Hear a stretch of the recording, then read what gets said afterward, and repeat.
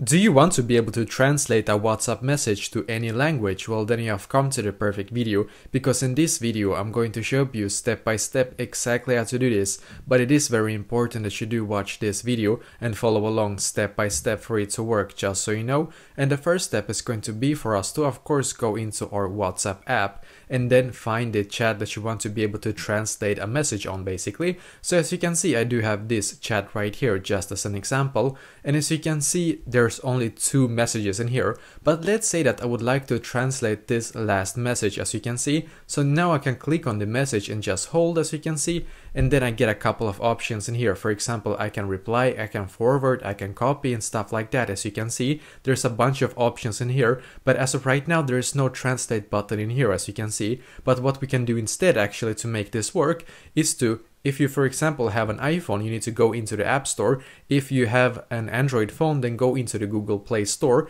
and in there you can actually search for like a translate app. Basically you can search for any kind of translate app that is able to actually, you can take for example like some photo translate app for example, and then you can take a photo of this, and then that app can help you to translate exactly what the person is actually like sending to you on WhatsApp. So that is probably as of right now the best way to actually do this. So let me know in the comments below, maybe if you have any questions, and I will try to answer to as many as I can. And also I wish you the best day.